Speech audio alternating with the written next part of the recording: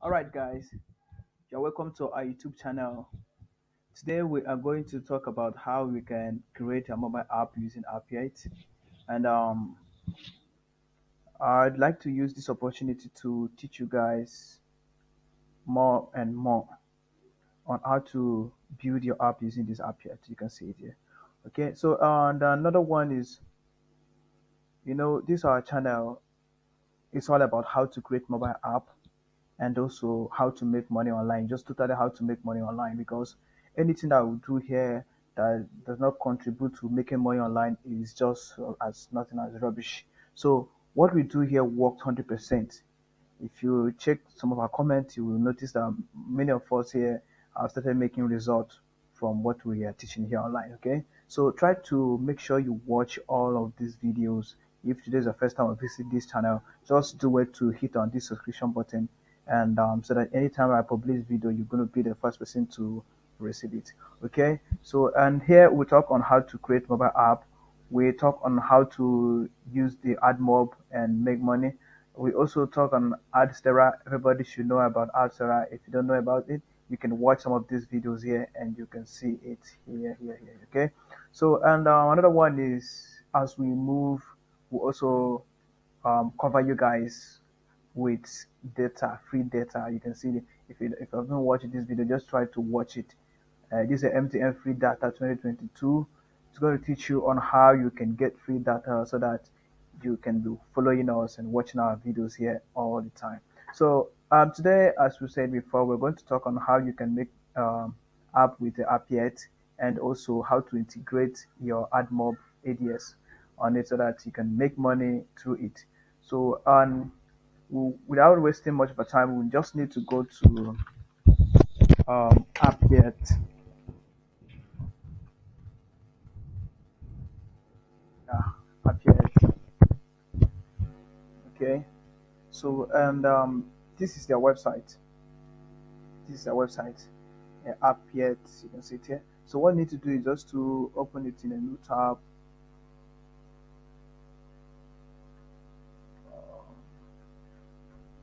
Just need to continue. All right. This is their website. You can see it here. You can create a stunning Android app, free and no coding required, 100% pure native code. And you can see over 2 million apps have been created, and using this particular platform. And this platform is trusted by about over 1.5 million uh, app builders. Okay, so they are very reliable. So what you just need to do is to sign in, or you just click on create app here. Here you just need to enter your username and your password. Just need to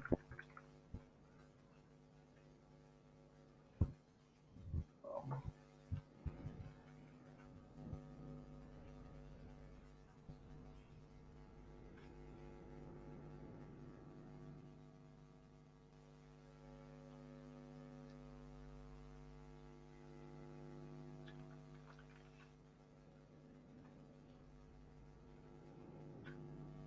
okay, and just need to put your password.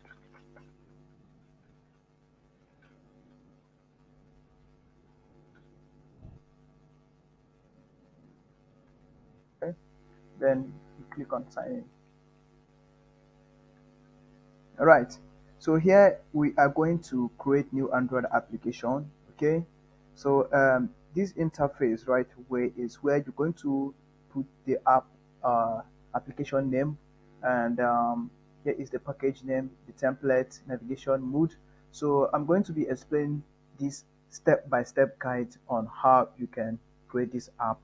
The first step is um, filling the app information, which is the app name. What are we going to name this app? Let's just name it um, Niger Pride. Niger Pride app, right? Then here you're going to this package name will appear automatically. So you just need to forget about this package name and go to the template. they're going to generate the package name for you. So what you need to do, just to click on this template. It's already in black mode, blank mode. This is even black mode template. Then here is the demo template. Make him stay. Okay, all these one are the apps that I've created. Okay, right away we're going to hit on this blank template. Okay, then the navigation mode, uh, we will just need to make home tab launcher. If you just want to make it this way, make it to appear like this, you can see it here. Then you can just select this, but here now we're going to use this home tab. Okay, then now we're going to hit create app. Now here now this is the next step, which is here we are at the general. Here this is the app name, and the version is 1.0. The version code, you can see it's 2. Here you can change the icon, the application icon. Okay, so but we just need to leave it like this now. And here is the navigation icon. We also need to change this. Okay, and also, okay, right, let me change this icon first. Just need to click on choose file. Okay, all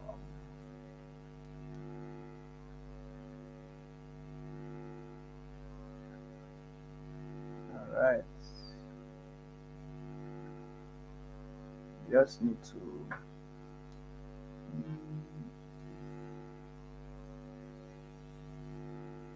okay, maybe we just look for 1 or 2 pictures here and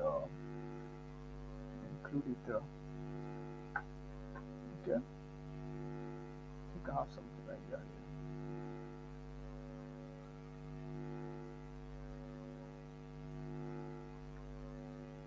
Let's use this.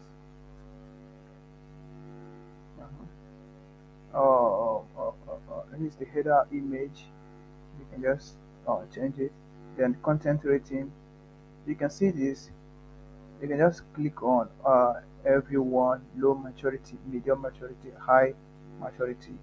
Just say everyone, because you're making the application for everyone. So this will help them to generate privacy policy for you. So what you just need to do now is to save the changes.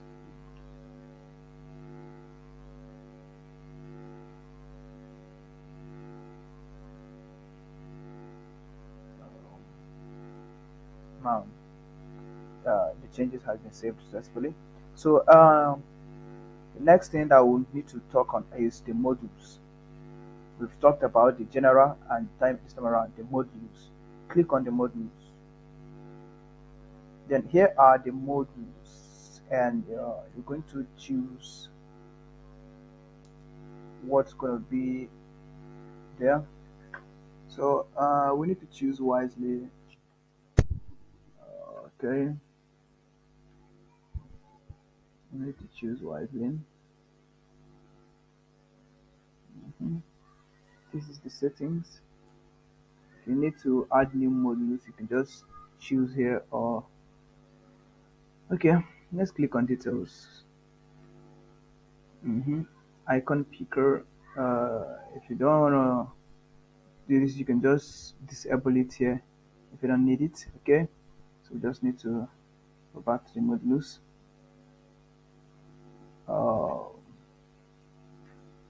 Any of these that you don't want to for them to appear, then you can just click on details and then remove it. Okay, so here we have this. Then if you want to add another one, okay, let's just use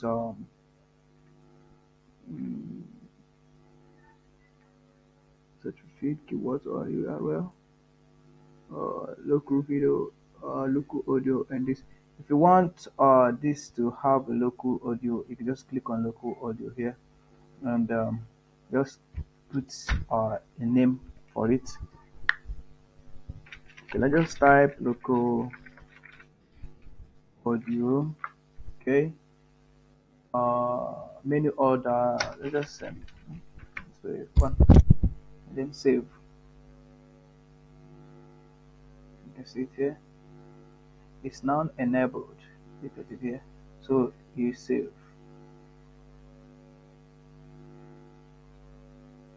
You save. Then back to modules. Now we are done with modules. The next step is settings. Settings. AppYet settings. Just go straight to the settings, and here are the navigation mode. You need to whether it's home tab, which all these things are things that we checked before. You just need to allow it like this. Then this is splash screen. You need to turn this splash screen on, okay? And you change this splash image. Just change it. Just need to change it. Choose file, and then what are we going to use here? Let's just take one of these and okay, let's use this. All right. Dark mode, light mode, set default time for new installation. Okay. Okay. Just need to check all this.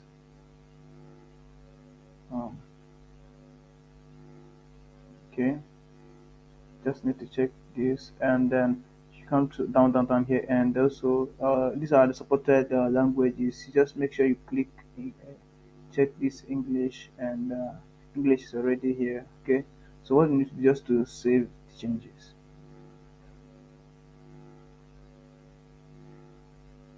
Okay, now the next step is themes.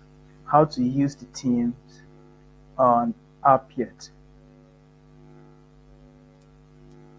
Here are the themes. You can see the dark theme and the light theme. Okay, if you just want to disable any of this, you can just click it, and it will be disabled automatically.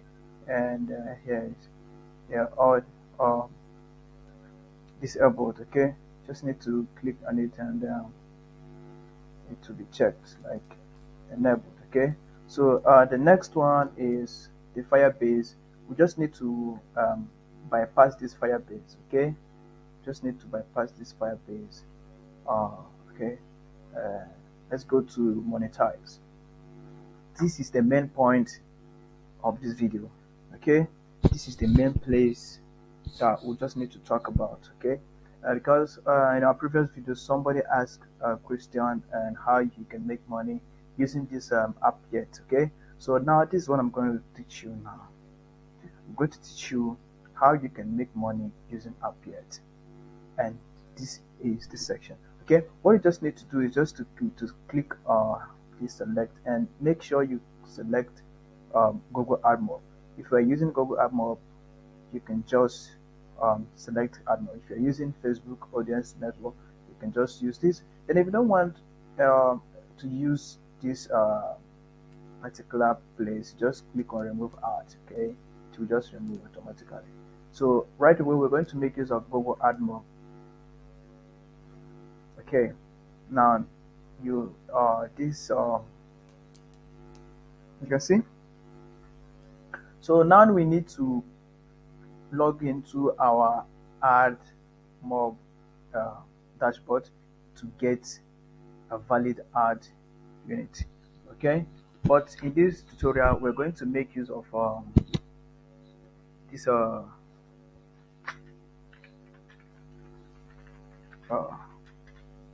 okay, just need to create a new tab like this, and you just go straight to test.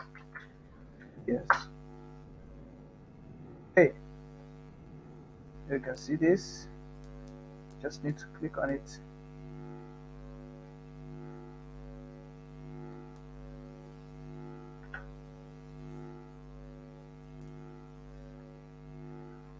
Okay, you can see these are add formats and add units. Okay, here in we're going to make use of the banner. If you check here, you're going to see Admob banner add unit here. Then if you want to use interstitial, you can just uh, show this here, and it's going to give you the option for that. Okay, now you just need to to copy this, copy it, just come this place, and then make sure you paste it this Admob banner add unit ID. Okay, just paste it there, and then you go back for Admob interstitial add unit. You just make sure this is the interstitial add unit here. Okay, just copy it, make sure you copy everything, go back there, paste it, interstitial. Okay, then interstitial add frequency, like the minutes of interval for interstitial ads is displayed. Okay, just leave it like this, or let's just say after 5 minutes, let's just say 3 minutes. But I suggest, if you are using your real Admob add unit, just make use of 30. 30 is okay for you to be free from getting ad limits. You just need to put this frequency to 30 minutes. Okay, right. And all you just need to do now is to look for our Admob app ID. Okay, this is how it look like. So we're going to copy this and paste it here so that it will allow us to save. Right, then you save it. That's been successfully saved. Now we need to build our app.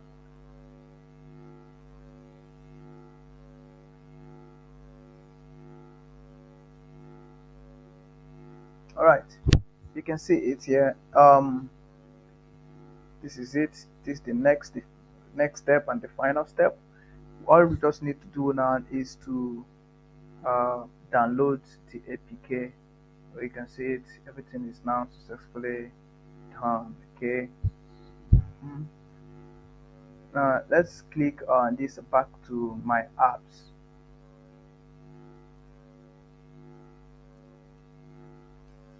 Now this is the app that we just created.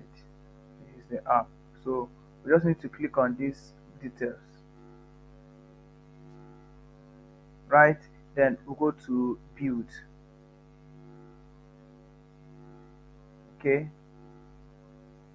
right, then you hit on this submit to build. Okay,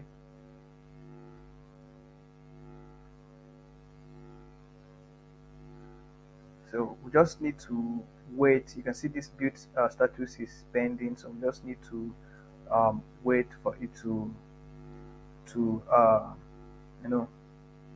build. Okay, so we just need to be refreshing. If you're using your mobile phone, you can just refresh. Okay, all right, you can see it's now successful. You just need to be refreshing. Once you refresh about 2 to 3 times, it will build like this. Now, and if you notice before, this particular one here wasn't here. You understand? So after this build status appeared to be successful, then this particular download APK within 24 hours will appear also. So we just need to click on download APK here, and it's going to download. Now the upper one is the app bundle. Like if you want to publish to submit it to Play Store, you can just download this first one. So but if you just want to download the APK and then install it on your phone, so that you can just use it to check if the stuff worked very well, then if you really want to post it or submit it to Google Play Store, this is the one that you're going to use, the app bundle. So you just need to click on download APK, and you can see the app uh, is not downloading. Just need to wait for it to download. All right, the app, we just need to open it and then see our work so far. Mhm. This LD player is what we use to launch app on desktop. You can use this. This is just an Android emulator. You can use it to text your app using your laptop. So, but the program is a little bit slow, but it's going to do the work. Okay, so we just need to have that patience and wait for it. Okay, okay. You can see the app is loading. Okay, this is it. You can see the app here. This is the app interface. You see it. It's very good. You can see it. And this is that local audio that we added here. Then this is it. And when you click on it, you can see it are going to show you allow the app to access photos, media, and file on your device. So you can just need to allow it so you can play uh, music or videos from your local file, like the one that you have in your phone. So that is the local audio. So you can see no item available right now. Okay, so you can just click here if you want to navigate back. Um, please, you can see this is not that fast because we are using Android emulator. Okay, so that is just it. You can just see this is latest on read, podcast liked, all these kind of things. So let's check this, like sorry, latest, no item. Okay, so you just need to add more item. Okay, here is the explorer. So here now you can add or remove. You can this history, this is video and audio. All these things wasn't there. Okay, uh, yeah, all these ones. Okay, then you can just go back there and you see them here. You see all these things are up here. Then you can see if you really want to hide this latest, you can just use this explorer and hide all of them. Okay, or you can use this plus button at the upper side of the stuff. Okay, all right. I would like to teach you how you can add stuff here. It's very simple and easy. Okay, so you just need to go back there and go to modules.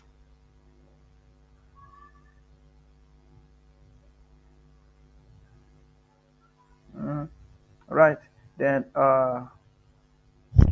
see, just locate any of those stuff there and okay, this is local audio. This downloads team settings. mm. Then we just need to put, like, let's just say you use add YouTube. mm. Okay, uh here we just need to put the name of the YouTube channel. Let's say Niger Pride. mm. Then here menu order, we can just say one, just put one. It's gonna be the first.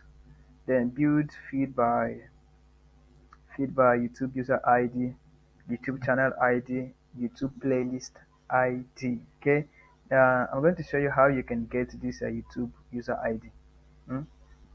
You can just watch our previous video about this app yet. Just scroll down, you're going to see it there, how to get your YouTube user ID. Okay,